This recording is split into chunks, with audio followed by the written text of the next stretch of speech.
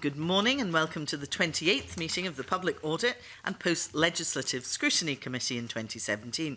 Could I ask everybody in the public gallery to switch off their electronic devices or at least switch them to silent so they don't interfere with the work of the committee.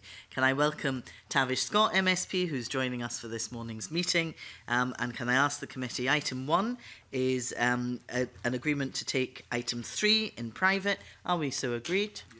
Thank you very much. And can I move us on to item 2? And we'll now take evidence on the Auditor General's report on Transport Scotland's ferry services. And I welcome Fraser McKinlay, Director of Performance, Audit and Best Value, Graeme Greenhill, Senior Manager of Audit Scotland. Could I invite an opening statement from Fraser McKinlay? Thank you, Convener. Good morning, members. So I'm delighted to bring the Auditor General report today, which reviews Transport Scotland's subsidised ferry services. I'll summarise the findings under 3 headings. First of all, the assessment we make of Transport Scotland's spending on ferries, including what this has achieved. Secondly, on our observations on long-term planning. And finally, the recent procurement of the Clyde and Hebridean ferry service, which is one of Transport Scotland's largest operating contracts.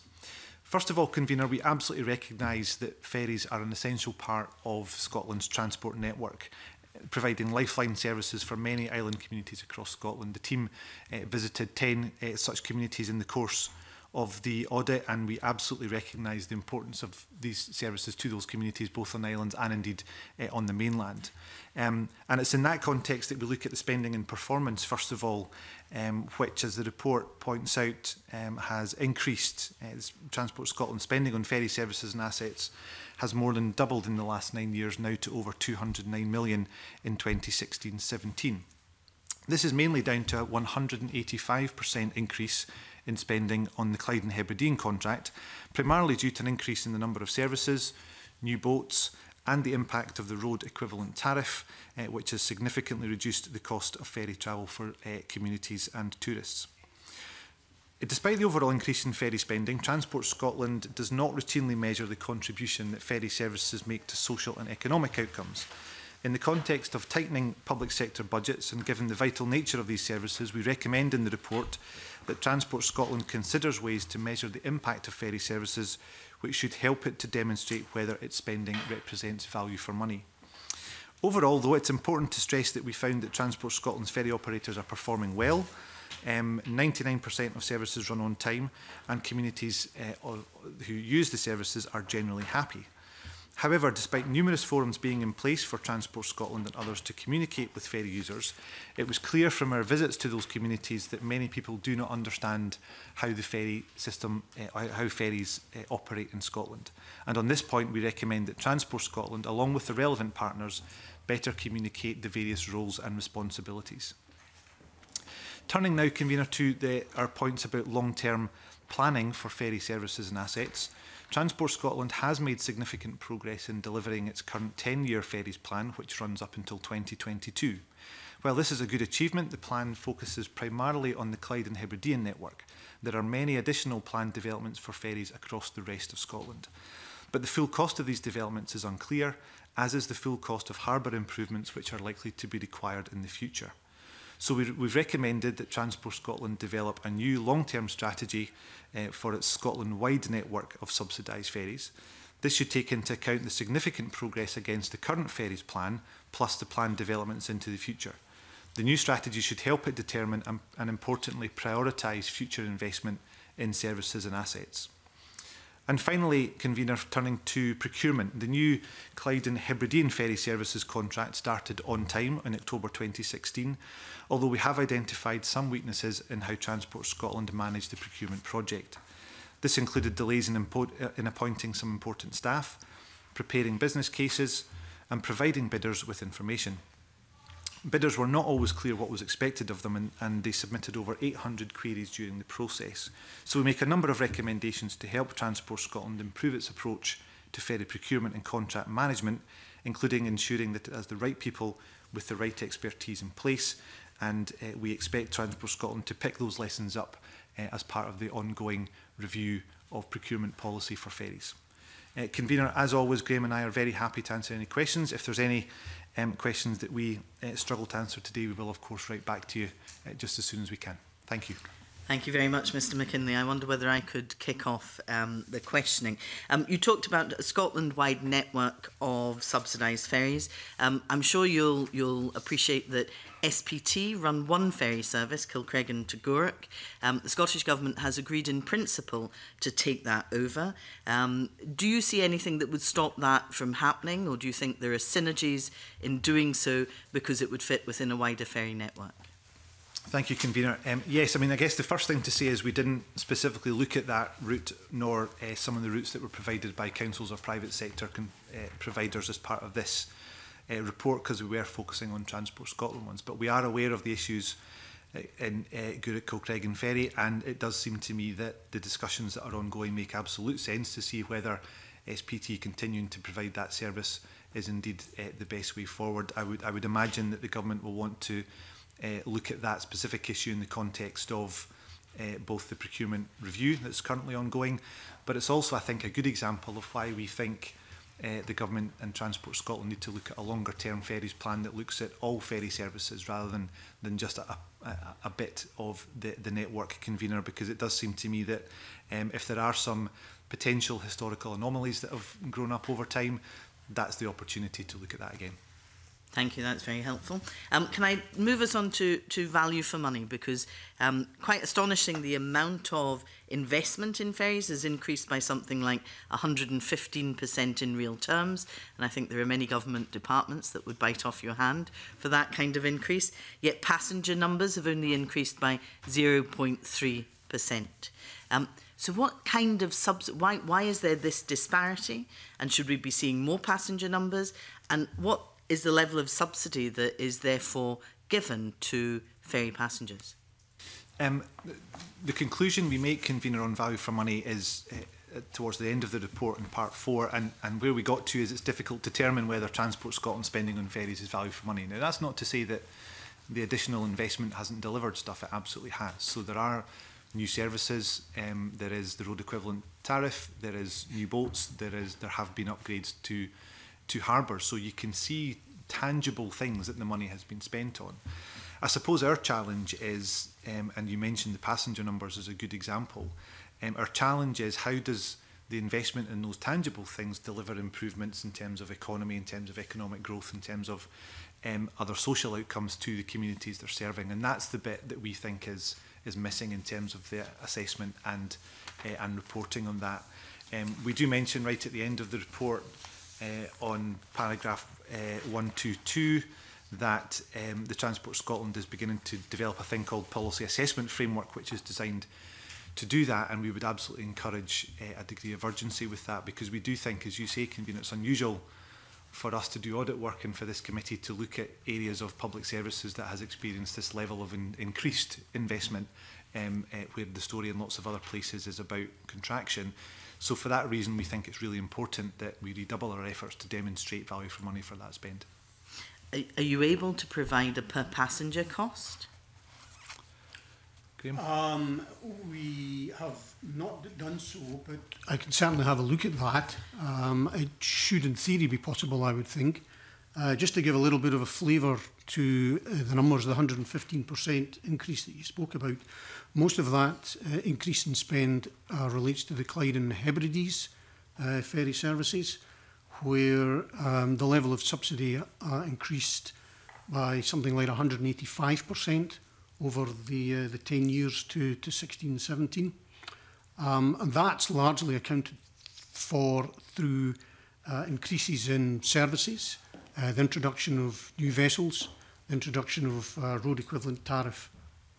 And overall, if you look at 2016-17 in isolation, of the 210 million which £210 million which Transport Scotland spent on ferry services in that year, 2016-17, 63% of that money was on subsidies to the Clyde and Hebrides, 16% was in subsidies to the Northern Isle ferry services, 1% to Gourock Dunoon, 13% was on loans to Caledonian Maritime Asset Limited to procure new vessels, and 7% was on grants for harbour improvement works.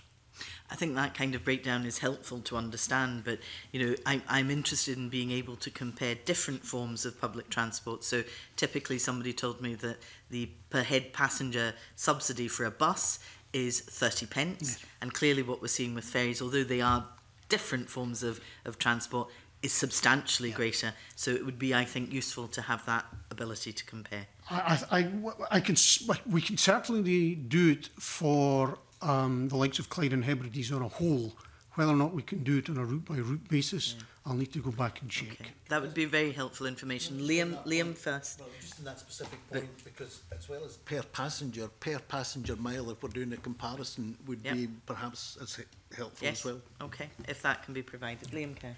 Yeah, I just want to pick up on that point for me, because you say the CalMac subsidy, I think, has doubled or has gone up by 185% over the last 10 years. My understanding is that passenger numbers have increased by 0.3%.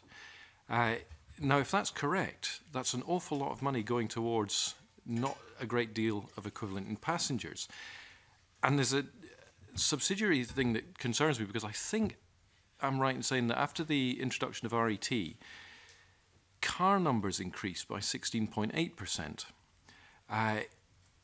Is there any assessment being done on the impact of the extra traffic on island communities and the cost to, presumably, the local authorities there on the roads infrastructure of this extra traffic, but not the extra passengers? I'll ask Graeme to come in on the second half of your point, Mr. Kerr, about the evaluation work that's been done in some places, but your point is, I guess, our central point around demonstrating value for money. So as I say, absolutely you can see things that have been bought and paid for by the additional investment, but with a 0.3% increase in passenger numbers, it does seem to me that it's the passengers that are going to be spending the money on islands and not the cars. So it's interesting that the pattern that we've seen is a significant increase in cars and motorhomes and those other kinds of things. What we don't have enough sense of across the piece, there have been some evaluation work done, but what we don't have a strong enough sense of is what is the actual impact then on growth, for example. But equally, there was a lot of coverage in the newspaper this summer, for example, about the impact on some communities, about increased traffic and other things. That's a little bit anecdotal, maybe, but I think it is something that the potential consequences of RET is that we would encourage Transport Scotland to look at, and we know that they are looking at that in the context of the Northern Isles, where they are going to be reducing fares from 2018 onwards. Graeme, do you want to say anything about the evaluation? Before moving on to that, just to clarify, you're correct in saying that the 0.3% increase in passenger numbers over the last 10 or so years, that's a Scotland-wide increase. If you look at the Clyde and Hebrides in isolation, the number of passengers on those routes actually increased something like 7% since 2006-07. And as you see, a 16% increase in car numbers as well. As Fraser said in his introductory remarks, part of the audit, we visited 10 different island communities and spoke to various representatives of their views of the ferry services. And one of the things that we spoke to them about, obviously the Clyde and Hebrides people, was about the introduction of road equivalent tariff. And there were some positive comments made, but equally some of the comments coming back from the island communities were around these kind of issues that you rose. For example, in many ways, the islanders were welcoming this increased traffic numbers, increased visitors to the islands, but there were negative consequences as well. For example, it was difficult sometimes to get on a ferry because they were full up at peak times. But equally, they spoke about the impact on traffic congestion and road condition. No work, as far as I'm aware, has been done to actually evaluate the precise impact of these things. RET was introduced initially on a pilot basis on a number of routes, individual routes, and it has subsequently been rolled out. 2016 was the first year in which RET was available on all of the Clyde and Hebrides routes.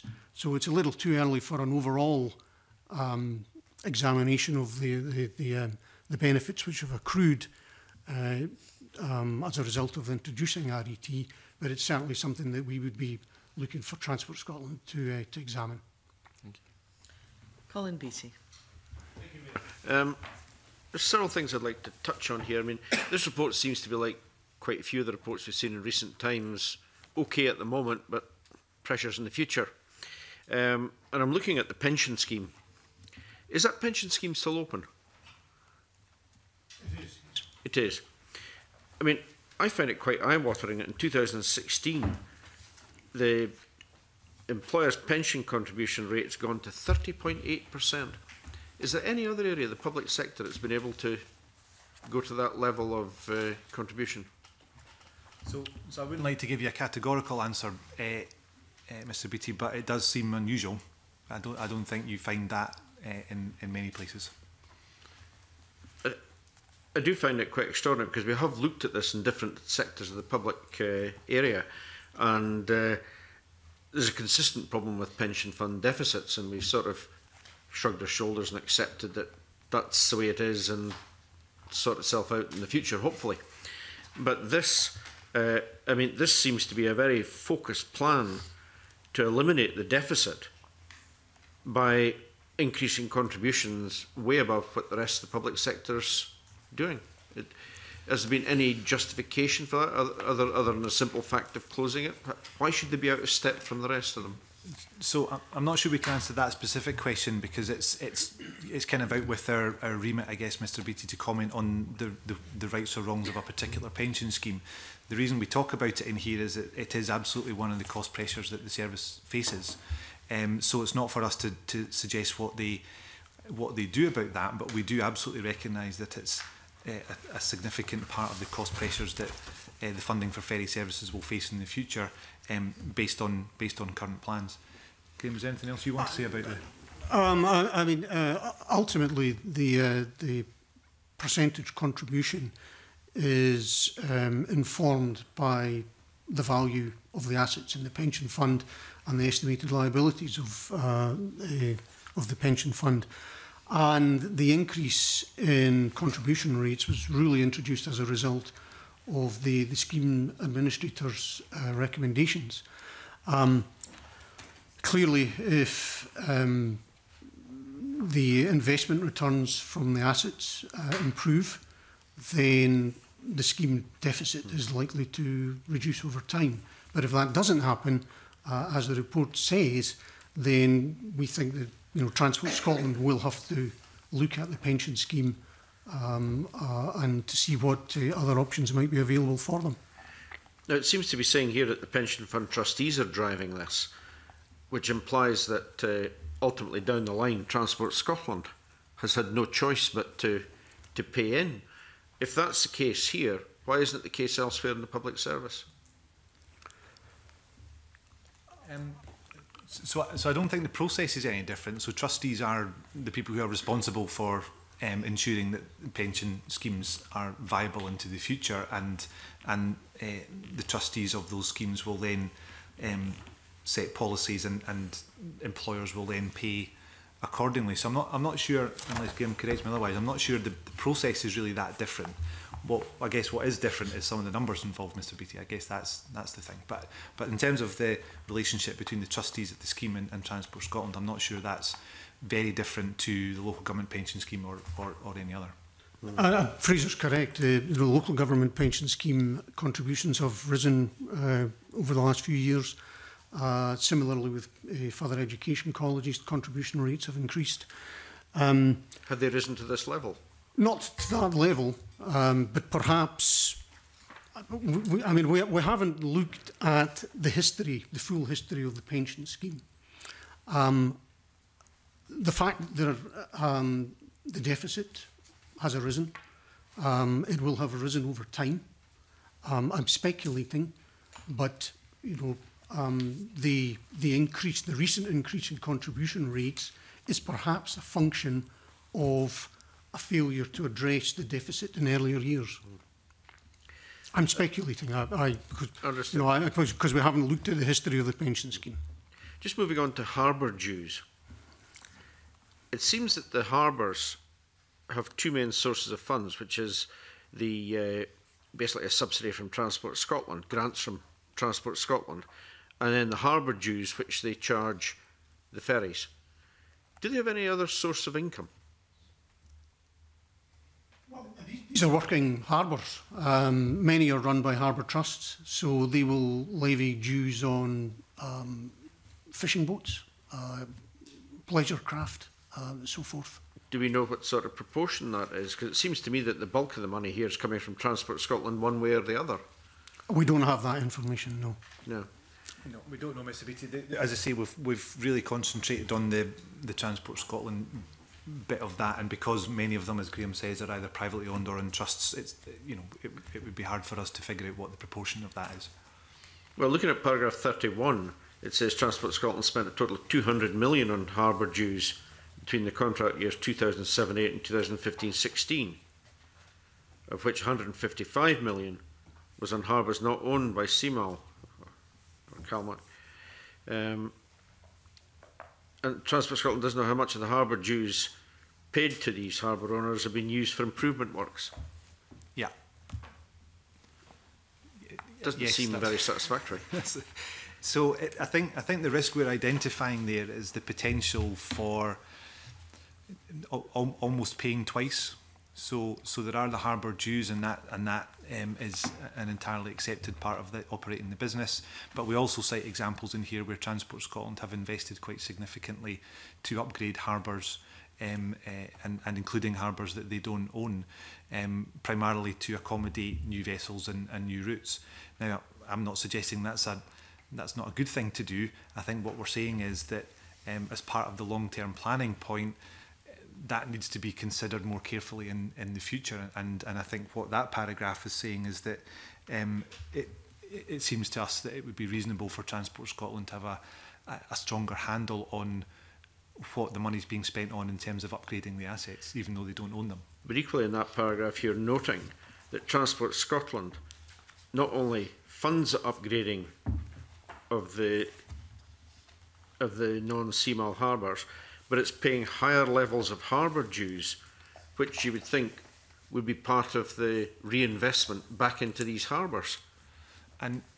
So they are paying twice. And so I suppose our challenge question for Transport Scotland, Mr. Beattie, is that comes back to our point about value for money. That might be an entirely legitimate and good thing to do for all sorts of reasons. I think when we ask the question, it doesn't seem to be something that's really that's at the forefront of their minds, and certainly we weren't able to find a good explanation for why that model works well. So I think that would be our suggestion, our recommendation around that is again to demonstrate the value for money of that spend. Well, still looking at value for money, one of the things which really surprised me was paragraph 45, or 45 into 46 really, which says the total amount of commercial vehicle travelling across all ferry routes is unknown. So we're happily measuring cars, but commercial vehicles, which must be significant. Same paragraph 46 does say that between 2007 and 16, the number of commercial vehicles travelling across CHFS routes decreased by 22%. I mean, how does this factor into their planning? Is there any evidence that this is being taken into account? Okay, do you want to and why is it dropping? It is a weakness that we recognise. We do think that Transport Scotland could develop its information to get a better handle on commercial freight traffic, to understand what has actually been carried. And if it were to do so, we believe that that would be at least a contribution to assist them to develop a better understanding of the value of the ferry services that they are subsidising.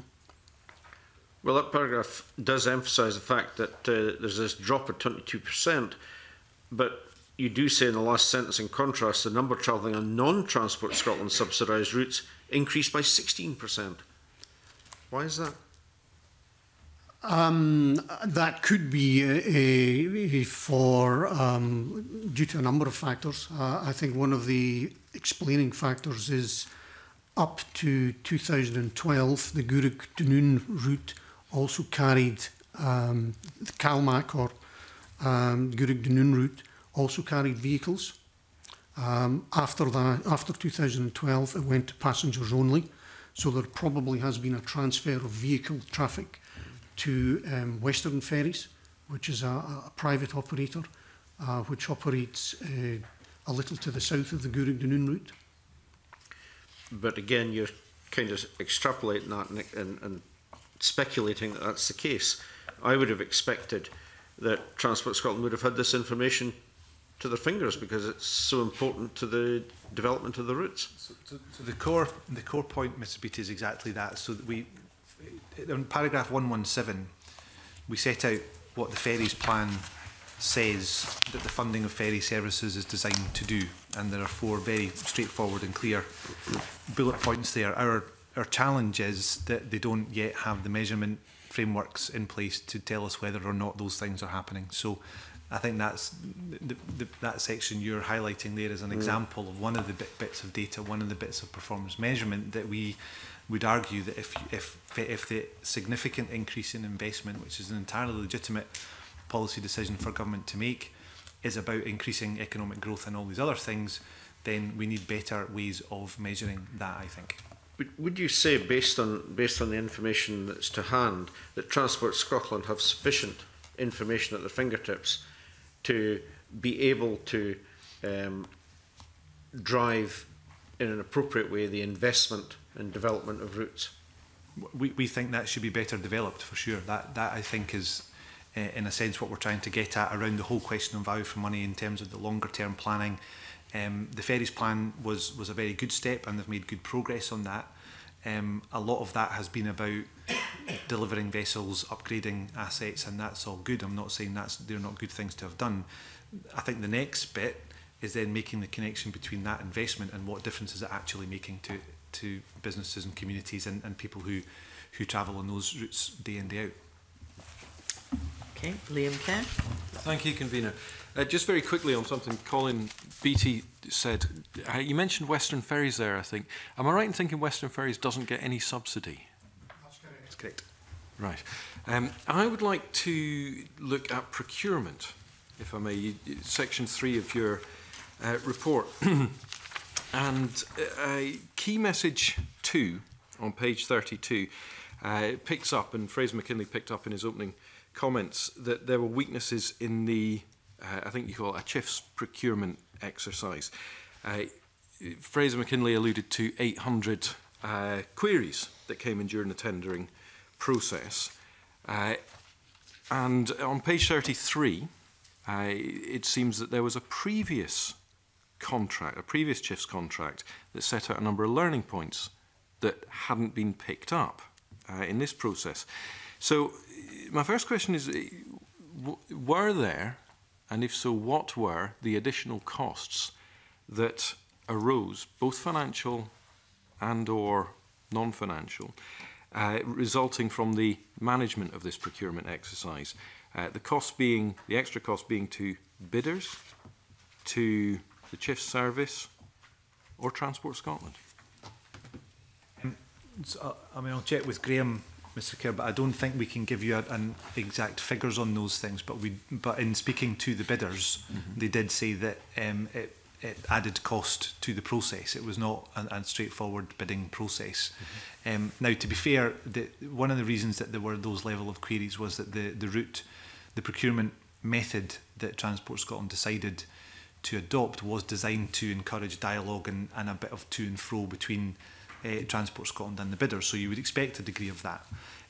But there's no doubt that we think that seems significant in terms of the numbers of queries. Speaking to the bidders, they said that they felt they were having to pull together their bids without some quite important information, which was difficult.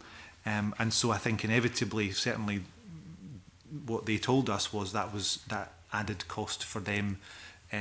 We can't, I don't think, say much about what additional costs it might have brought to Transport Scotland, but there's no doubt that it was a very involved process. They did manage to get it done on time, but it did mean that particularly towards the end of that process, it was pretty tight. Isn't the problem here that this was, I think earlier on you mentioned this was a new process, and one of the things that concerns me is if the client, so in this case the Transport Scotland, the state, how do I put this, isn't confident in what it's doing because it's a new process and is trying to put in place what we might call a novel contract, then the system is doomed to have problems. And the bidders, in this case the two bidders, will incur cost effectively whilst Transport Scotland in this case learns on the job. That doesn't strike me as very fair to those bidding for a contract. Do you have any thoughts on that? Yeah, I mean, we touch on the chosen procurement method from, it's on page 37, and there's no doubt that at that point it was new, it was novel. I think Transport Scotland did it for the right reasons, which was to encourage dialogue. But I think one of the points we make in the report is that given that actually quite a lot of the conditions of the contract are pretty well set in advance, as it's known, let me get this right, the competitive procedure with negotiation route is designed primarily, as I understand it, not a procurement expert, but designed for contracts where the requirements maybe aren't very clear and they're developed almost in a kind of more collaborative process. So it seemed like a slightly odd fit, given that a lot of the requirements of the contract were quite clear from early on. So, I mean, to some extent, if you're trying something different, there's always a degree of learning. So I wouldn't want to be too critical of them per se for trying something different or innovative. I think they had good reasons for that at the time. I also think, as we set out in that bit of the report, it did also have some consequences about how that process went. But previously, so going back to my original question, lessons hadn't been learned from the previous process, it would appear. Do you have any confidence that lessons have been learned now? Yes, I think we're more confident of that, and I think the couple of reasons are that we can see that Transport Scotland are taking steps to take a more strategic approach to procurement. So I think one of the points we make in the report is that it has been quite piecemeal in the past, that there have been people put on to run the procurement of a particular contract and they move on to something else. One of the points we make in this is that given the scale of some of this procurement, we think it's important that Transport Scotland take a more strategic approach to the procurement and contract monitoring of ferries across the board. That links to the longer term national planning point. And we can see already that I think through the procurement review and other things that Transport Scotland are already making some good steps in that direction. Mm-hmm. I'll just drop off procurement for a second because you mentioned the learnings that are coming. Now, you mention at page 40 that there were, I think, 350 commitments made by CalMac in their bid. But you then go on to say that Transport Scotland have not assessed whether those 350 commitments have actually been met. Am I reading that correctly? Nearly, I think I would say. So it's fair to say, Mr. Kerr, this has been a point of some discussion with Transport Scotland because I think their argument is that because there was only one bidder, compliant bidder, successful bidder in the end, that there wasn't a requirement pre-contract, pre-award to assess those 350 commitments. So that's the point we're making in the report. It's not that those 350 commitments aren't being monitored, because they are. Transport Scotland are confident that they are part of the contract and they'll be monitored. The delivery of those commitments will be monitored as part of the contract. So it's not that they're not being delivered. I think our point is that there wasn't any assessment of those 350 at the point of awarding the contract. Transport Scotland's argument is we didn't need to, because by that point it was clear that there was only one compliant bid. I think our argument would be it would still have been helpful to have evaluated those commitments in terms of the value add that was going to be brought. And again, that's about our central point around measuring the impact of all of this, not just individually, but overall, what are we going to get for our money? Just again, a small side point, if I may, that if there's only one compliant bid, and effectively the process results in only one party being competent to, or in a position to deliver on a contract, then if that party bids, you'll give me the exact figures, but say 860 million for a contract, and then comes back knowing it's got the state over a barrel and says, actually, I need another 120 million added on top of this, we're not in a terribly good position, are we? We have to give in to the extra demand that wasn't budgeted for. So we would always want as competitive a market as possible, I guess, is the starting point. But in this case, I think Transport Scotland were clear that there was one compliant bid. They were clear that they, through other work and other routes, were able to assess the value for money, the efficiency of the bid, the successful bid from CalMac. And to be fair, the increase in the contract that subsequently came through had been known by everyone that was involved for some time, because that was related to changes in timetables that everyone knew was coming. So I don't have a sense that the situation you've described, which theoretically could happen, I don't get a sense that that's what's happened here. I think the increase in the cost of the contract would have been an increase in the contract regardless of who was delivering it, because it was tied to changes in timetables and services. Effectively, and I think quite reasonably, Transport Scotland had to kind of draw a line in the sand at a point in time and say this is what the bid is, so that everyone's operating to the same playing field, and you couldn't continually change those. But everyone then knew that once it comes into practice, into service, that was going to have to move on a bit. Final question, I will come back on point now, on procurement, is my understanding is that at a general level, there is no waiting for incumbency. And this troubles me, because it seems to me that the only thing that incumbency will allow you to do is get from a long list into a short list to be considered for a future contract. If I'm right on that, where is the incentive on the incumbent operator, whether it be ferries, whether it be trains, whatever, to invest towards the end of that contract? And how confident are you that those new people who put the contract together, in this case, have sufficiently built-in safeguards or paybacks towards the end of any of these contracts, such that the incumbent has to continue delivering right up to the end? Is a great question, Mr. Kerr, and I'm not sure I've thought about it, if I'm absolutely honest. So I would be speaking off the top of my head, which is always a dangerous thing to do. So can I take that away and think about it? I'd be really grateful, because I think it's a very interesting point, not, as you say, not just for this, but for all of our work across procurement. So we're very happy to take that away and have a think about it and come back to you. I'd be grateful, thank you. Thank you. The key part is 350 commitments, and our responsibility to monitor delivery of those commitments. The question is, what is the consequence if some of those commitments are not delivered? But as Fraser says, it's a good question.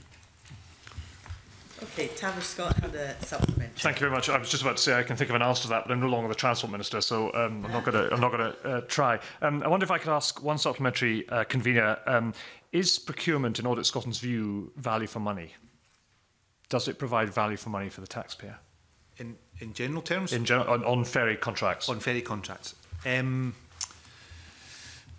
So I think the conclusion we've reached, Mr. Scott, in the report is that it's not demonstrated clearly enough. It would be on the Northern Isles ones, based on your case study 4, where it shows that the subsidy that used to go to CalMac prior to the most recent award has been dramatically reduced. It has, although a good chunk of that reduction isn't directly related to the operation of the contract. So I think from memory in the report, about a third of it we've attributed to what you might call efficiencies and changes to the service. Other things are a reduction in timetable and a reduction in the cost of fuel. So, and I think I'm always a little bit cautious about making direct comparisons across the different routes, because they are very different. Absolutely. But what is clear, I guess, is that when you're procuring these kind of services, which are hugely important to communities for this level of money, I think there is more they need to do to demonstrate the value for that money that's being spent. More than you need to do in terms of the procurement exercise? Well, no, I guess not so much on its own, but the procurement exercise as the vehicle through which Yes. you get value for money in the delivery of the service. Yeah. But the alternative to procurement is for the government to just run them all.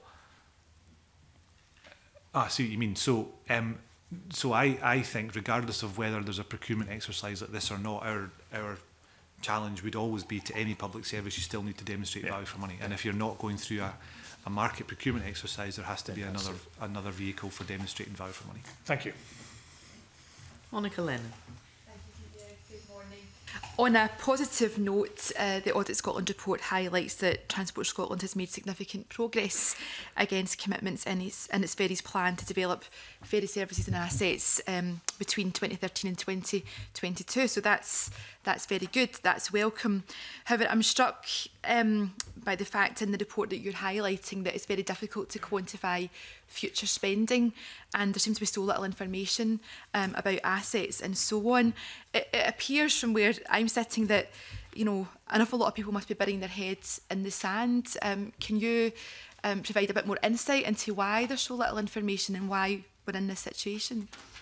I'll ask Graeme to come in, but I think there's, our sense is that they have got a sense of what they could spend on new vessels and services and upgrades well into the future. I think that the challenge that we have, I think, is the sense of which that's then prioritised and captured across all services and across the whole of the country. So I think it's better in some places than others.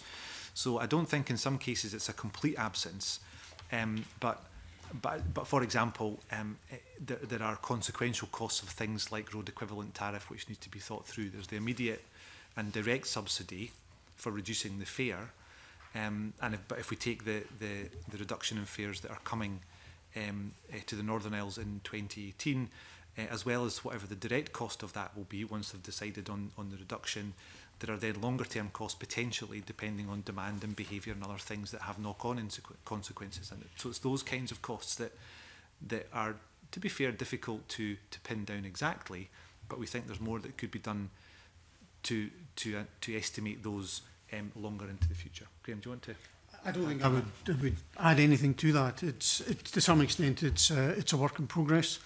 There's lots of developments planned and underway.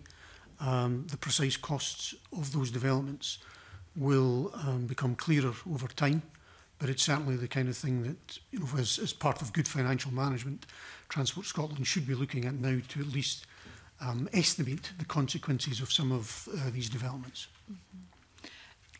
And in terms of what you've seen, does it look like good financial management to you?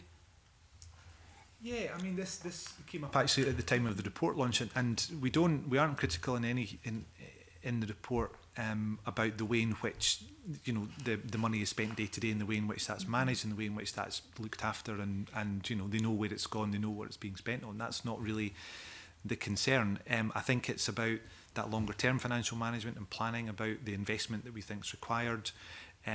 Genuine question, I think Mr Beattie mentioned that, you know, a genuine question about whether this level of increase, this level of investment is sustainable in the current environment. And of course it could be sustainable if government decide that's what they want to prioritise their spending on, but that needs to be based on, we think, a kind of stronger sense of longer term planning for the whole of the ferries network, and importantly what it's designed to achieve. Okay. I mean, I appreciate some of the future costs are difficult to calculate, but in the report you highlight that in terms of assets, the condition of around half of the harbours is unknown. So surely work could have been undertaken to get that kind of information. Why is there an absence of information on that? Yeah, I mean, that is a great example of exactly the kind of thing we think we need to do. Now, again, it's not straightforward because they don't own half the harbours. They're, as Graeme said earlier, in different kinds of ownership. But they are used by Transport Scotland subsidised ferry services, and I think there are examples where decisions have been taken about either a new vessel or a new route, and then that's required significant upgrades or changes to harbours. And I think having a better sense of that up front, about the condition of the asset across the piece, which obviously will require lots of collaborative working in partnership with all these different owners, is an important part of the story. And that's why we keep banging on a bit about the national plan, which is genuinely national, which looks at not just the assets that are owned by or subsidised by Transport Scotland, but actually needs to take account of the full range of equipment and assets and boats that are out there. Yeah, I'd like to understand that point a little bit better. So in terms of the barriers or the reasons why that kind of audit work hasn't happened in terms of, you know, the conditions and maintenance, is that because of the ownership structure, or is it because that work's just not been planned for? Graeme, can you? I think it's really just a case of that work has not been carried out. Okay. I think, you know, the creation of Caledonian Maritime Asset Limited provided a greater incentive to actually look at, you know, the condition of their harbours, to actually come up with an estimate of how much upgrading that these harbours require. And I think it would be a good thing if that principle was extended to those other harbours which Seamile don't own. Okay. So if officials are listening today, who is it that needs to get that memo and take that work forward? So So the ferries team need to be looking at that, and to be fair, I think that's exactly kind of some of the things that we have a degree of confidence about, that they are beginning to look at ferries in a more strategic way. So, and in a sense, we would say the same thing to any public service organisation, which is have a decent asset management plan, know the state of your current assets, know what your priorities are, and know therefore what you need to spend and where you need to spend it into the future. And this is exactly the same. Complicated slightly by the fact that they don't own them all, but the reality is that they do use them, and therefore it's important that Transport Scotland have a good, clear picture of that. Okay. Again, sticking with long-term planning, so I'm looking at case study 5 on page 49. So, you know, I'm kind of getting the impression that there might be a wish list of projects, both relating to vessels and also to harbours. But I'm just getting a feeling that a lot of decisions might be on hold, because if you don't really know how much investment you require in the harbours, you can't make the decisions about the vessel. So I wonder if you're able to say to what extent you think there are decisions on hold, and are things being kicked into the long grass? I don't think we've had a sense of that. No, I don't think that's the issue. I mean, I think the case study that we've got in number 5 is an interesting case study. That's why we've pulled it out as one, because it's a good example of ensuring that the investment decisions are all joined up. So it's one thing to decide on a new route or to decide on a new boat, but then you need to think about what that means for the harbour. And our sense is that in the past, at times, those decisions haven't been as joined up as they might have been. So you decide to build a longer boat, and then we think, oh, actually that needs a bigger or different upgrade to the harbour. So I think that's an example where all of that needs to be more joined up, and that's both the case on individual areas, but again, looking right across the piece, that's the kind of joined up and strategic thinking that we're looking to encourage. Okay. And as Fraser said earlier, he spoke about the ferries plan being a good initiative. You know, it's an attempt to look at the future. What is the current demand on the ferry services? What is the likely future demand? What does that mean in terms of capital investment in new vessels and harbour upgrades and so forth? So that's all good stuff. It's there. But as we think now, the next step is to extend the principle of the ferries plan, which is focused on the Clyde and the Western Isles, to make that an all-encompassing Scotland-wide ferries plan, a ferry strategy which speaks to and is compliant with the overall national transport strategy. Okay. I'm interested to know, did Audit Scotland, did you assess if there's sufficient number of ferries that are designed to withstand adverse weather incidents? No is the short answer. We didn't. We obviously looked at and report on the number of adverse weather and other relief incidents, but I think we've always been pretty clear that it's not our expertise to get into judgments about whether one boat's the right boat or another boat. We did hear a lot about that, it has to be said, when we visited communities. A lot of people anecdotally would say that some new boats are more or less able to berth in some places. I have family members on Rothsay, and I hear that a lot on that route. But we've not really been able to make an assessment of the extent to which that's actually the case or not. Okay. Something else that was flagged up to me when I was speaking to other MSPs who are more familiar with ferry services than I am is that the booking systems don't track how many people are unable to book a place because ferries are full. Again, is that something that you can confirm? Did you do any work on that? We didn't look specifically at that issue, but we are aware that there have been issues with CalMac and his booking system, and again, that was something which many of the island groups that we spoke to raised. I think we can later confirm, but I think doing something about the booking system, improving the booking system, is one of the 350 commitments. Okay. And I suppose just lastly, you know, I think the points you've made around long-term planning are quite clear. It seems to be a recurring theme from other Audit Scotland reports. Recently we've looked at NHS workforce planning, self-directed support. You know, would you agree that that is a sort of recurring theme? And again, what's the sort of the message that you would like to put out there? Yeah, I think absolutely, and I think colleagues in government are probably fed up with us saying it, but it's not going to stop us from saying it. Because are they listening? Well, yes, I think actually in some cases I think they probably are. And to be fair on this one, on the ferries, there is a plan that is relatively long term. It runs until 2022. It was a 10-year plan. Our encouragement, I guess, to Transport Scotland is don't wait until 2022 to start writing a new one. I think we need to be looking at that soon so that there's no gap between the two. But absolutely, long-term planning has always been important, and given everything we know about increasing demand and expectation and almost certainly reducing finances, it seems to me that kind of long-term planning is more important than ever. So we will keep banging that drum, and we are hopeful that we're seeing signs of progress in some places. Just last point. Again, looking at the recommendations that you've made beginning on page 6, particularly in terms of long-term strategy, they're very basic. You know, it's like the nuts and bolts of what you would expect. So I'm a bit concerned that this hasn't really been covered already. What is the risk if these recommendations are not implemented quickly? I won't go over them all, but it's the points on page 6. Yep. So we try to make the recommendations as clear as we possibly can, so that they're actually actionable, and I think the Transport Scotland have agreed with most of them, which is good. I think the risk is not necessarily directly to the services that people will experience day in, day out. The risk is that one around sustainability and value for money.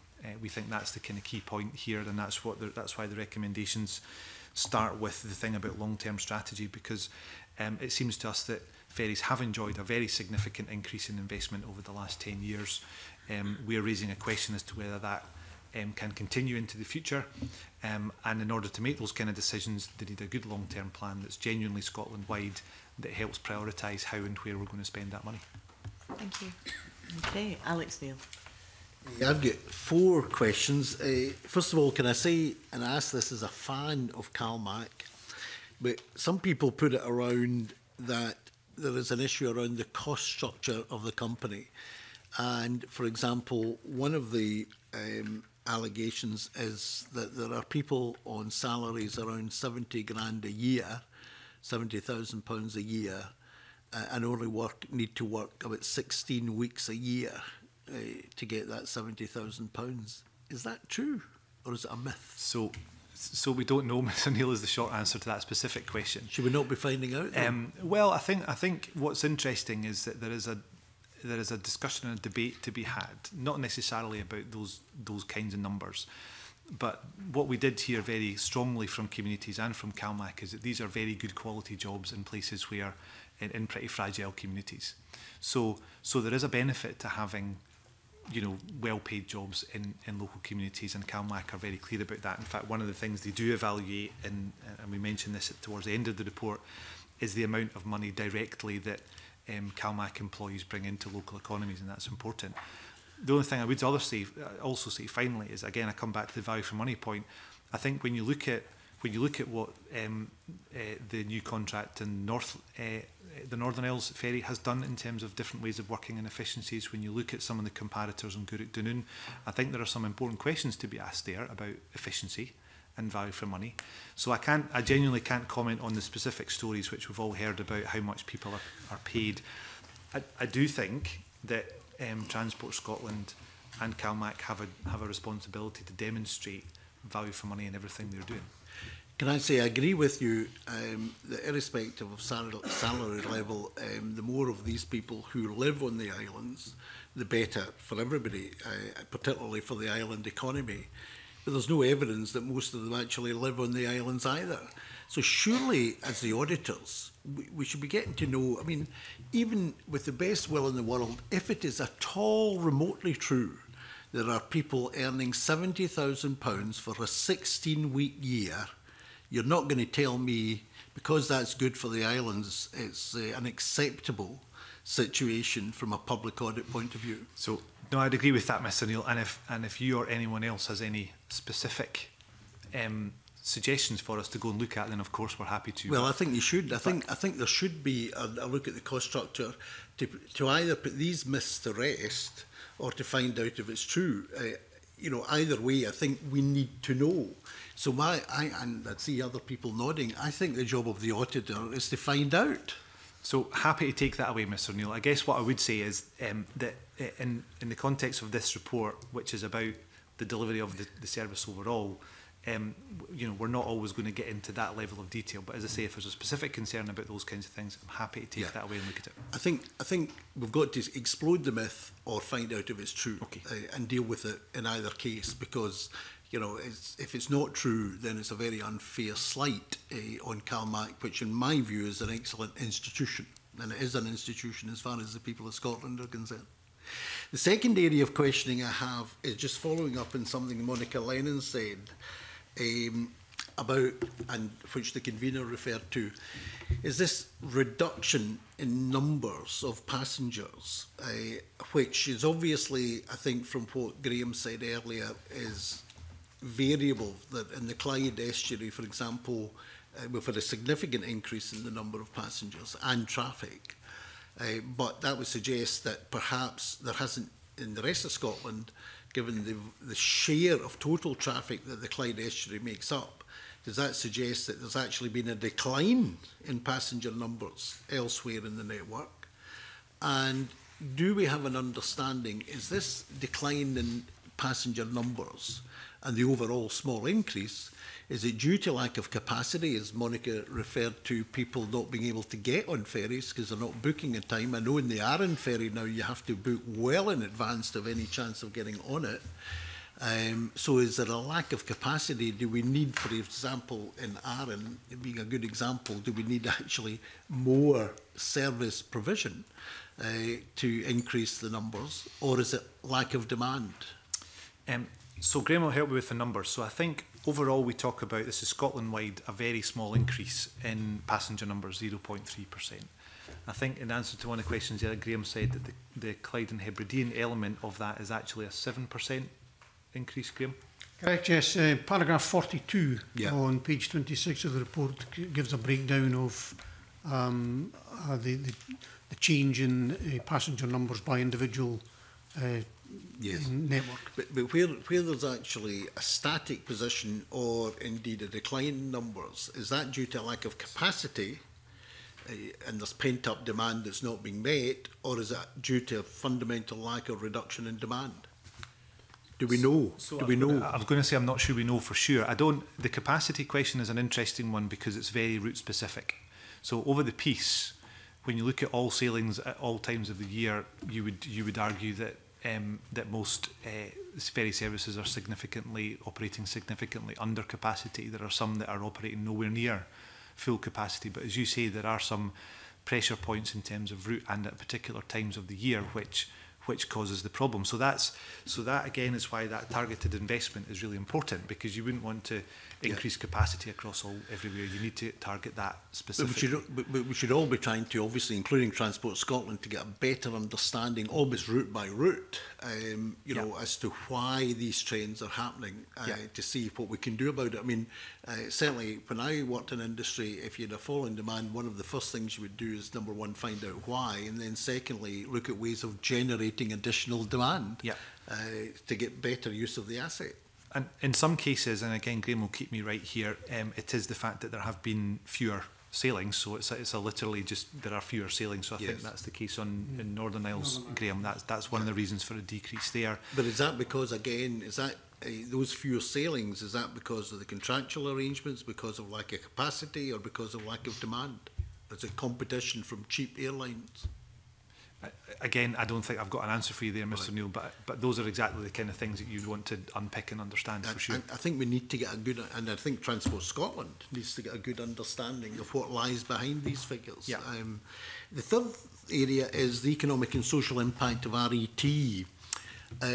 Now, I take the point, I think it was Graeme that made the point earlier, it's perhaps in some areas still a bit premature to get a full economic and social impact assessment. And there are obviously downsides and upsides to RET. I mean, anecdotally, I would say from my own experience of going to Arran that the economy of Arran has never been more successful as a result of RET, but that may be due to other factors as well. So is Transport Scotland planning to carry out an economic, or the government, an economic and social impact assessment of RET, and will that include the impact on freight traffic as well as passenger traffic? Okay. I don't know the answer to that one. I would expect that under the normal circumstances of things, that if you're introducing a new service, a new initiative like that,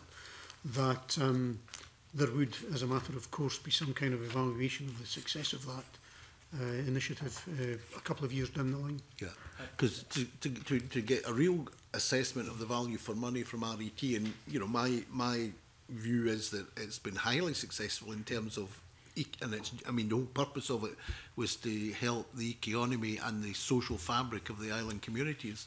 But and my impression is it's an investment well worth making. But I think we do need evidence that that's the case. So we set out in page 25, Mr. Neil, paragraph 37, 38 and 39 what Transport Scotland have done to date, which was to evaluate the pilots, which did look good. That looked positive. Yeah. Again, I think there's something about the variability of the impact across the different routes, which is why it's important in order to take, which why we think is your exact point, which is to take that more global assessment of the significant money that's being invested in RET and the RET variant that will go into Northern Isles next year, is exactly that kind of evaluation that not only assesses how much it's cost and what it's done for passenger numbers, but then what's the knock-on impact then to local economies. That's the key bit, and it's that extra link that's missing at the moment. Because I think if we look at this purely from the narrow point of view of an accountancy exercise, I don't think we get the full benefit of the positive aspect of RET, and I think we now need to start looking at that. Because passenger numbers gives you a bit of the story, but you would really want to understand, for example, spend per head when they're on island. So you know the makeup of the passengers, if they're higher spending passengers, then clearly that's better than lower spending. So it tells you part of the story, but there needs to be a more sophisticated assessment of what the actual economic impact is of the numbers trends once they're actually on island and spending their money. Okay. And my final question is, I think despite the very substantial increase in investment in our ferry service, quite rightly so, there is still an issue around the age profile of the ferries. We still, it seemed to me, particularly in the 80s and 90s, we went through a period where there was an investment starvation, and we haven't yet been able to catch up totally with the backlog that's been created as a result of that very lean period in terms of investment. So have you had an opportunity to look at, in 25 years' time, 10 years' time, and the work of CMAL obviously is important in this in terms of raising the capital and so on. but what's the age? Is the age profile improving, and is it improving fast enough? So I don't know if we've got the specifics of that question. What Transport Scotland do have is, and I'm going to forget the name of the plan, Graeme. That Vessel Replacement and Deployment Plan. That's it. Thank you. Which is designed to do exactly that, I think, is to look ahead to the future and see what investment is required. And obviously the government has invested and continues to invest. We saw the launch at Ferguson's this week of new ferries. So I don't know, we can try and find out the detail for you in terms of the age, but I think that is one area where Transport Scotland are aware of it and are looking ahead for exactly that reason. I think that would be very useful, getting that additional information along with the additional information on the cost structure, in particular if some of these accusations made about people earning 70 grand for 16-week years is true. Okay, can I move on to Willie Coffey? Thanks very much, Convener. Only a couple of questions. I think colleagues have pretty well covered quite a lot of the territory here before me. But just on the numbers, passenger numbers issue, if you don't mind me just asking one on that. You're taking as your starting point 2007, I think, in your report. And you say that passenger numbers have went up 0.3%. That's foot passengers, I take it, not cars. But Transport Scotland's report to us for the committee today suggests that their foot passenger numbers have went up 9% in the last year. Now that's clearly in the last year, the first year of the RET. So does that mean basically that numbers were on decline significantly over the years since 2007 and then obviously to spike in the first year of RET? Is that what we're seeing here? And is that reflected in all of the services? Okay, just try and unpick that. The 0.3% increase in passengers over the last 10 years is Scotland-wide numbers. Yeah. If you look at the statistics, there has been a significant decrease in the number of passengers travelling on Good afternoon. If you look at CalMac, over the last 10 years, CalMac passengers have gone up by 6.9% over the piece. And as you say, the number of CalMac passengers in 2016-17 increased by 9%. Do we have a kind of year-by-year breakdown over that period, Graeme? If not, we could... I don't think we have it in the report. We certainly can provide it. If your question, Mr. Coffey, was what's the pattern over that period, then we can certainly, we don't have it in the report, but we can provide that for you, I'm sure. I mean, it's such a discrepancy, isn't it, in the two numbers? Yours, Transport Scotland are saying it's 9% up, and yours is 0.3, but you're over 10 years. Well, indeed, and the 9% is just this last year, which, as you say, is the first year of RET equivalent. So that may be the sign of an increasing trend. But I guess it's too early to tell whether it's a trend or whether it's just something that's happened this year. But that'll be something we'll want to keep an eye on. Right, okay. Just my other question was just in terms of your recommendations again that you've made, do you get the sense that Transport Scotland have kind of embraced and signed up to your recommendations? I got the sense that they hadn't really in the response that they've given the committee. I mean, they're suggesting that they're going to note your comments and we're already making progress and so on. And you yourself, Fraser, said that they don't measure the social and economic impact, but they, in their report, say that they make a significant contribution to the social, cultural and economic impact of the islands and such. So how can they say that if they're not measuring it? So on the last point, Mr. Coffey, that in a sense is our challenge, because that phrase or similar phrases like it appears in lots of places. And of course, being auditors, we then go and say, well, how are you demonstrating that? And that's where it does get a bit tricky. So that's why we think there's more to be done there. And to be fair, as I mentioned earlier, the policy assessment framework is a route that they will start trying to do that. In terms of your core questions, so I'm confident that particularly around the longer term strategic planning point, and the Minister was at the Rural Economy and Connectivity Committee yesterday, where he again confirmed that they were committed to doing a longer term strategy, which is very welcome. So I think on that front, our sense from what they've said and from working with colleagues in Transport Scotland that they are genuinely committed to that and think that's a helpful recommendation. Being honest, I think the area around procurement has been a point of contention. I think they don't necessarily agree with our conclusions, which is, legitimate. That's fine. That happens sometimes. And as you'll see from their response, they mentioned the fact that they'd won awards for it and other things. So having said that, I do think they are already taking steps in terms of procurement, as I said to Mr. Kerr earlier, around taking a more strategic approach, about learning lessons from this one. So I think there were some specific points we made, particularly around things like the qualifications of people on the team, where I think there might still be a bit of disagreement. But over the piece, our sense is that they are accepting of the report, accepting of the recommendations, and obviously we'll keep an eye on implementation. I mean, I think you've said that their performance is really good, and we should acknowledge that right across the board. And I think your report is good too, and it offers, let's say, opportunities for improvement that we expect the services to embrace. So where do you think you would expect to see, and what would you expect to see, say, in a year's time, if you're coming back again to report to the committee? It's a frequently asked question here, but how would you expect to see this kind of performance improvement evidenced for us? So as you say, Mr. Coffey, it's not really about the performance of the ferry services themselves per se. There are no doubt there are some areas that members will be aware of that could always improve more and perform better, but over the piece, that's not really the issue. It is about that demonstrating value for money and demonstrating the sustainability of it. So obviously we'll wait and see what the budget holds in the next few weeks. But it does seem to me that if the trajectory of spend continues to be as it has been for the last 10 years, then it's really important that Transport Scotland are able to demonstrate that that's sustainable and value for money. Because, as I said when we reported when we launched the report, this is money that could be spent on other things. So we need to be clear that the additional £100 million that we're now spending is the best way of delivering growth and sustainable growth into the island communities. So I think that's our challenge. It's not about the quality of the service or the quality of the boats. We've all benefited from that. It is about that sustainability and value for money point. Okay, thank you for that. Thank you. Bill Bowman. Thank you, Convener. Morning. I think, again, many of the areas have been covered, and I'll perhaps jump around a little bit.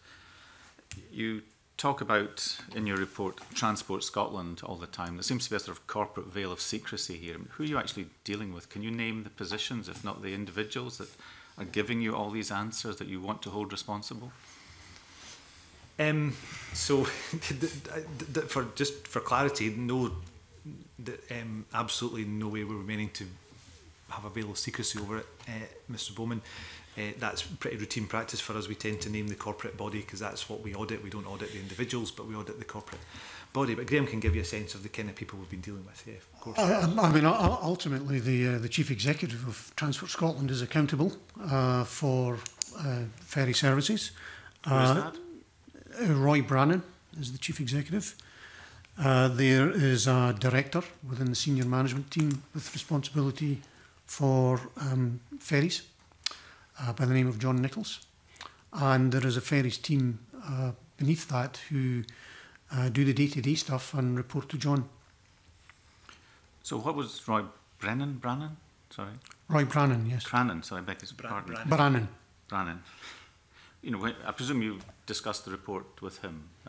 We go through the formal clearance process. So every report we do, we submit to the relevant accountable officer, and the accountable officer writes back confirming the factual accuracy of the report. So yeah, what did he say when you said it is difficult to determine whether Transport Scotland's spending on ferries is value for money?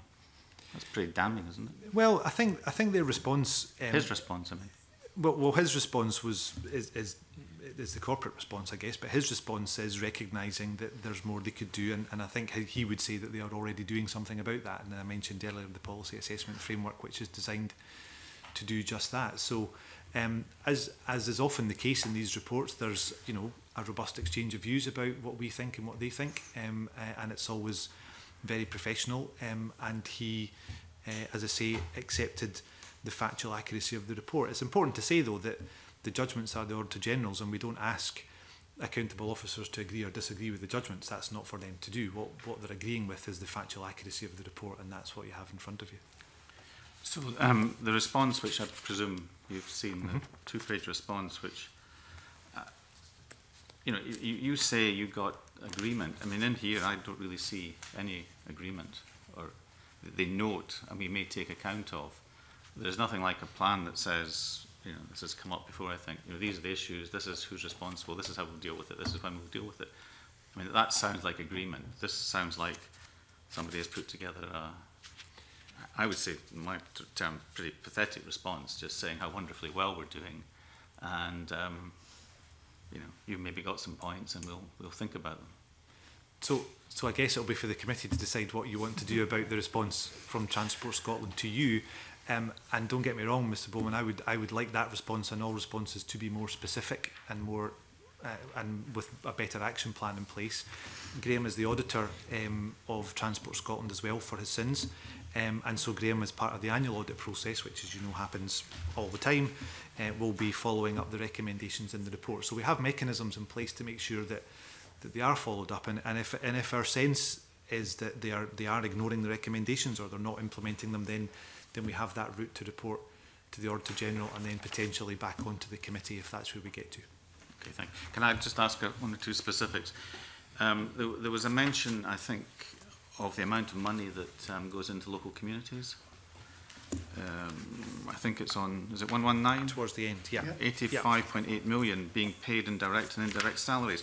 What is the actual net cash? Is that the gross salary or is that the employer's total cost of the salary? Because I guess if that's the equivalent of your quoted salary, by the time you take tax off and that sort of thing, the actual cash going in will be somewhat less. Do we know? I can't answer that today. We'll go back and check the report. Is that their figure then? That's their figure, yes. That's a CalMac figure. Okay. I think also, just jumping around, you spoke about market procurement needed for value for money assessment. I think one of you said that. Did we actually have a market procurement when there was only one bidder? So I didn't quite say that, I don't think. I think what I said was if in the absence of going to market for a procurement, you would still expect an organisation to be able to demonstrate the value for money of whatever they're doing. So I think that was the point I was trying to make. I think, as I said earlier, Mr. Bowman, you would always want as competitive a tender process as you can. The reality is that this is, you know, there's only going to be so many people that are able to deliver the kind of service that is being delivered across Clyde and Hebridean. Seems there was only one. Services, and in the end there was only one because the Serco bid was judged to be non-compliant. I think what's therefore important, and in a sense this is why we keep banging on about the value for money, in a sense that makes it even more important that Transport Scotland are able to demonstrate value for money. That's why it's really important that why we make the point about the 350 commitments. If anything, I guess our view is that because there was only one compliant bid, it's even more important to have all those mechanisms in place than if there were two compliant bids, if you see what I mean. So, and just one final point: does anybody actually look through to the operating efficiency of the routes, the vessels? You know, the subsidy, presumably at the end of the day, reflects the results of the companies running the routes. Who monitors that they're running them as efficiently as they can? Okay.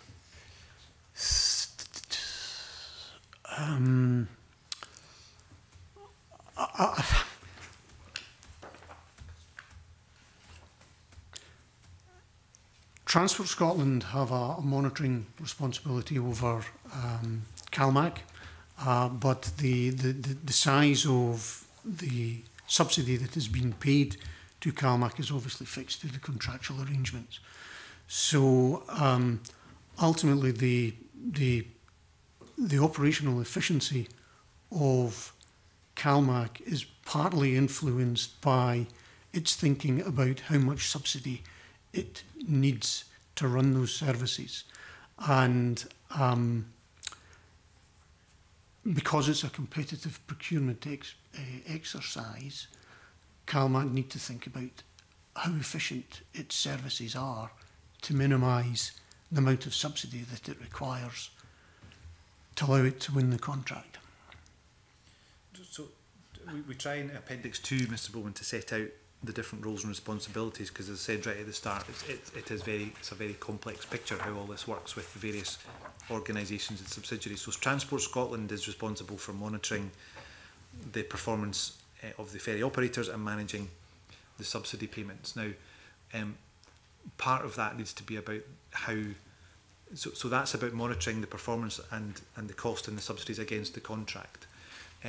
I think, as we've said throughout today and in this report, that that Transport Scotland would want to assure itself, and this will be important in thinking about the procurement review that's currently ongoing, that they are getting as efficient a service as they possibly can. And we think there's more scope in there for more targeted monitoring and evaluation of the kind of thing you're talking about, the operational efficiencies of it. So it may not have been part of what you're doing now, but is that subject to another review by yourselves at some point? Well, no plans at the moment, but again, through Graeme's audit of Transport Scotland as an organisation, that's one of the things we would want to keep an eye on, is how they're monitoring the Chief's contract, and really importantly, understand the Minister will be bringing out an interim report on the procurement exercise in the next few weeks. So that's going to be really important for Northern Isles and for Dunoon, both of which are currently on hold. And as I mentioned earlier on, it is striking that it would appear that the new contract in the Northern Isles has reduced the subsidy. Part of that is, as I said, to do with reductions in sailings and the price of fuel, but some of it is because they've changed the way things are run and does appear to be more efficient. I think there's a challenge role there for Transport Scotland and the ferries team being more strategic and managing those three contracts across the board more strategically, to ensure that if there are efficiencies and lessons to be learned in one contract, that we're able to apply those to others. Thank you. Yeah, thank you very much. Can I just, if it's any help, convener, just on that last point, say that, I know I'm not meant to do this, but say that if Northlink get it wrong with the freight exporters in Lerwick, that is getting fish, mussels, salmon farming out £300 million a year, we take them to task. And I'm not sure what happens on the West Coast, but there's a very active customer relationship between the operator and the shipping company in the North Isles. And I couldn't speak for the West Coast, but I commend that model to maybe to the committee. Two questions, if I may, convener. The first is on Alec Neil's points about RET.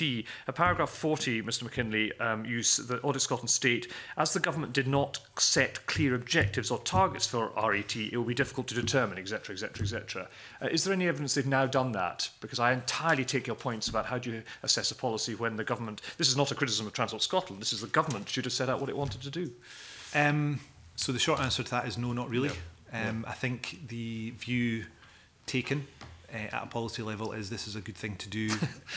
Lower ferry fares. I think a baby's a good thing to do. Lower ferry fares are a good thing, and in a sense that's our central challenge here, which is it says at the back, as I mentioned earlier, the ferries plan says it's set out to do some things, and our simple question is, well, how do you know whether it's doing those or not? Okay, fine, thank you. The other one I really wanted to ask about was in Para 116, you have made some very pertinent observations about future implications, which I think a number of colleagues already asked about, but in particular, the last bullet point on freight.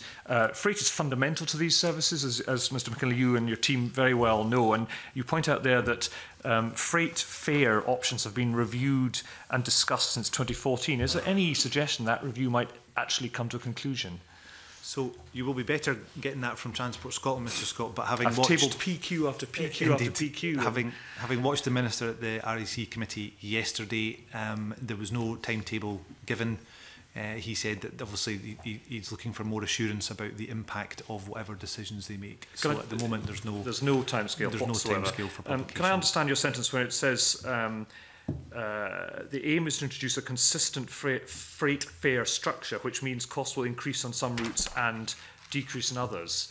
Did you mean in that sense across the West Coast or across the whole of the ferry network in Scotland? I just wanted to understand what that meant. We can check, but I think that's everything. I think it's everything, yeah. But you made a very fair point earlier on about the complete difference between, Orkney to across the Pendle Firth, Lerwick to Aberdeen, as opposed to the routes that some of my colleagues were describing. Yeah. Is that not material to that freight? Do you understand that that might be material to that freight fare review? I sure do. I mean, we're not at all close to the review, Mr. Scott, so I can't really say much more about it. But I would anticipate that the review will take into account all of those factors. And how important in auditing the service was lots of colleagues have asked about passenger numbers and car numbers, but for me actually the freight is the most. Now Northlink again can provide you with reams of statistics about how much. That's not the case on the West Coast? That's correct. So Northlink have, and I think regularly report on yes, they do. Freight numbers publicly, but that information is harder to come so by. they could provide the committee with anything the committee wanted in terms of freight changes and so on and so forth, but that wouldn't be the case. Would I be correct in thinking with the West Coast? Is that right, Graeme? I think that's basically correct, yeah. Northlink in particular have a much better handle on the types of freight that is being carried compared to CalMac.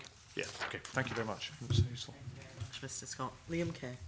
Yeah, just briefly, if I might come back on this value for money point that various members have raised. And I'm looking in particular at page 26, where it talks about what seems to me a competing service. And you'll correct me if I'm wrong on this, but it seems to me that between Gourock and Dunoon, you have Argyll ferries, which is a subsidised service, running passenger-only ferries, which have seen a decline of 50% in passenger numbers, alongside an unsubsidised Western ferry service, which has seen a passenger increase with cars on it as well, of 1%. So an increase of 1% against a 50% decline.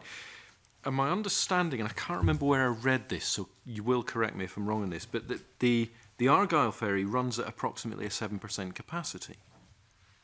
Now, if that's right, I'm sitting here as a taxpayer saying, am I paying for too big a vessel? Am I paying for a duplicate service? Am I paying for too many sailings? What's going on? And so my question is, there doesn't appear to be value for money. So what are Audit Scotland or Transport Scotland or any agency doing to assess, in the case of that particular route and of course the wider picture, whether the taxpayer is getting value for money for running, subsidising a competing service there?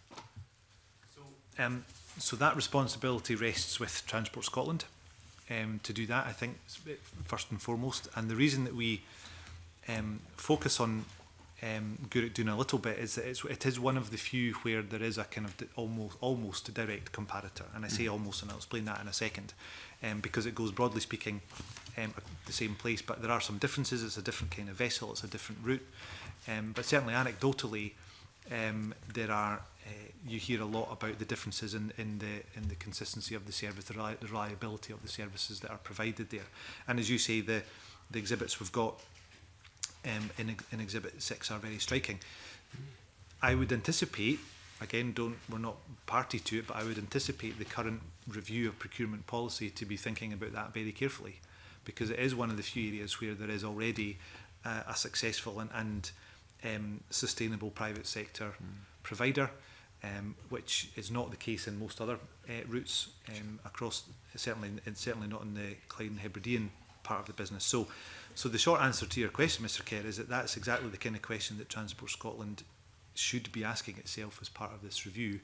And then when they think about what they're going to do with the tender for Gourock Dunoon, which I understand again from having watched the Minister yesterday, they'll be looking to extend the current contract because the review isn't going to be quite finished in time for the end of that. So I would anticipate all the questions that you've asked being part of that review. So just to be absolutely clear, Transport Scotland are going to, as far to the best of your knowledge, Transport Scotland will produce that value for money analysis in this review. No, I wouldn't go that far. I think I would love them to, but they should be. And I think they should be in the same way that we say in this report that they should be able to demonstrate the value for money for all the services.